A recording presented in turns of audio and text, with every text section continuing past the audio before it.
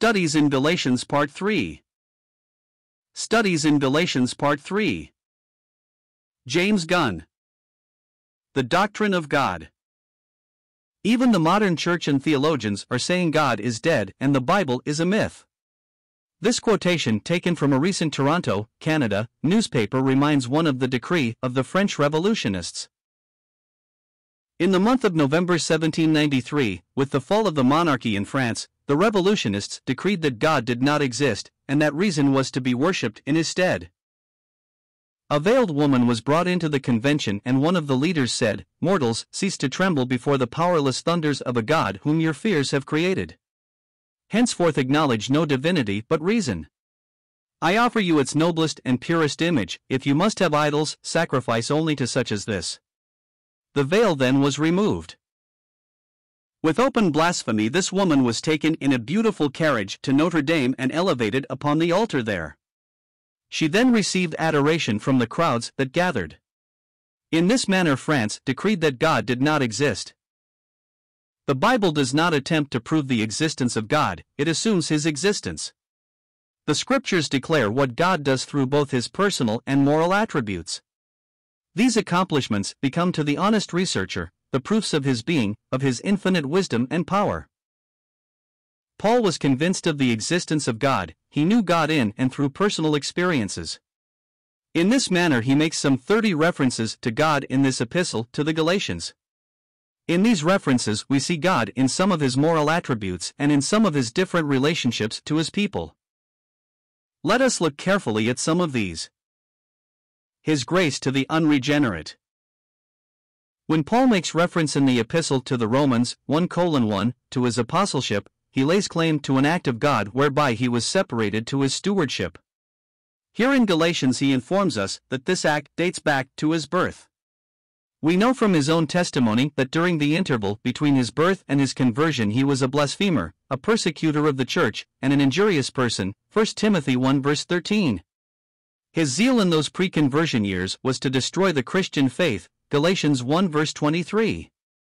But he tells us in Galatians 1 verses 15 to 17 of the grace of God. Through divine grace he was called in order that Christ be inwardly unveiled to him, so that he might proclaim Christ as Savior to the nations. Thank God for conversion. Frequently during her history, the church has glorified God, as she did for Paul, because of the conversion of some notable opponent or some godless infidel. God has not changed. What he did in Paul's case, and in the case of so many others, he is still able to do. His righteousness in the church. We know that among all nations, Jews and Gentiles alike, there is no respecter of persons with God, Romans 2 verse 11. Here in Galatians 2 verses 1 to 12, he assures us that God is just as righteous within his church as among the nations. Speaking after the manner of men, some persons in the church at Jerusalem were of reputation, others seemed to be somewhat, and certain apparently were counted as pillars. Paul says, "Whatsoever they were, it mocketh no matter to me, God accepteth no man's person." A man's worth is fully appraised by God, he is righteous in his judgment. Like the Corinthians, we are prone to be partial to some and prejudiced against others. James indicates how easy it is to have respect for the person who wears gay clothing, James 2 verses 2 to 3. May we ever remember that God accepteth not the person of any man. Happy the one who can conduct himself and the affairs of the church with such righteousness. His immutability in his word.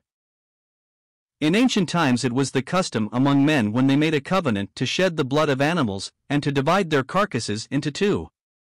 These they then set on either side of a space wide enough to make a pathway. The two making the covenant then walked up and down in the pathway between the pieces. This action apparently was too intimate that should either break the covenant, he similarly should be cut asunder. God entered into such a covenant with Abraham. Notice this in the 3rd chapter of this epistle to the Galatians. In entering into this covenant, he performed the very rite we have described, Genesis 15 verses 9 to 18, with this one exception, God's presence alone passed between the pieces of animals. It was therefore a one-sided covenant, made entirely on the part of God. What grace! Can anything ever change a covenant entered into so solemnly? Nothing. God's word is immutable. Like his divine essence, it is unchangeable. He will never break His word. All His promises are yet and amen in Christ Jesus. His fatherhood over His family. The opening part of chapter 4 teaches us how we pass from slavery to sonship. Notice the paragraph from verse 4 through verse 9. Here we read of redemption, adoption, and heirship. In chapter 3, the apostle treated the matter of redemption. He reminded us that Christ had freed us from the curse of a broken law by being made a curse for us. He endured the penalty of our transgressions and thus liberated us from the severity of the law. Since we have been redeemed, we are the object of divine adoption. We are members of the family of God by legal right, John 1 verses 11 to 13. The truth of adoption is presented to us under two aspects in Romans chapter 8. First, the generative aspect, v. 15. Second, the culminative aspect, v. 23. When one believes to the saving of the soul, that moment he is possessed by the spirit of adoption and is able to cry, Abba, Father.